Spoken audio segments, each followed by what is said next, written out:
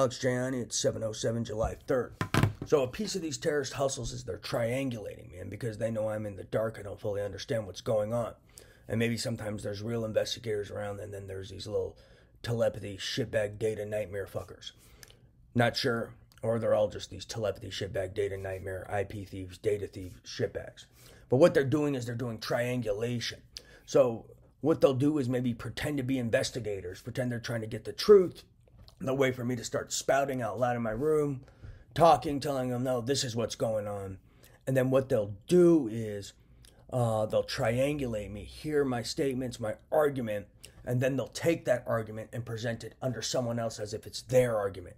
And that's their hustle. They're doing some sort of triangulation tactics with this while impersonating law enforcement. But I'm always just trying to get to the bottom of something, so I always feel the need to defend myself. So what they're doing is triangulation hustles. They'll like present some argument or something to me. They'll bother me via telepathy. I'll start spouting about what's going on.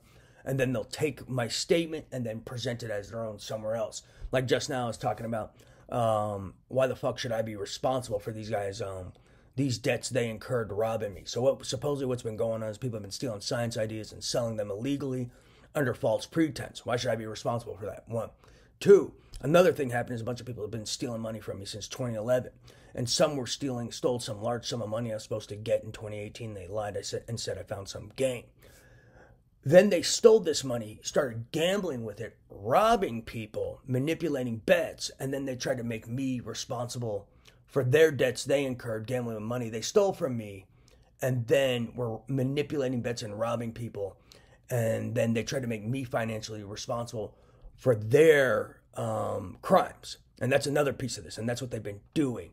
And so I guess they commit crimes, manipulate bets, commit financial crimes, and then they do their blame Jayanty thing or blame Alex thing.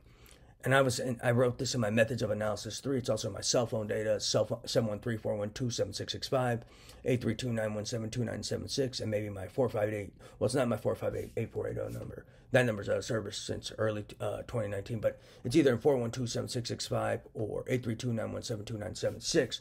But what they are doing is they actually have been stealing IP, data, ideas, as well as money, gambling with it. And then they went into debt gambling with money that was mine because they were robbing people is what I'm gathering, and they were manipulating bets. And then they tried to make me financially responsible for whatever the hell they did that no one will tell me about and everyone leaves me in the dark about.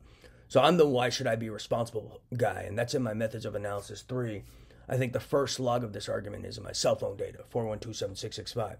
It wasn't Corona's argument. He lied. That's a key point.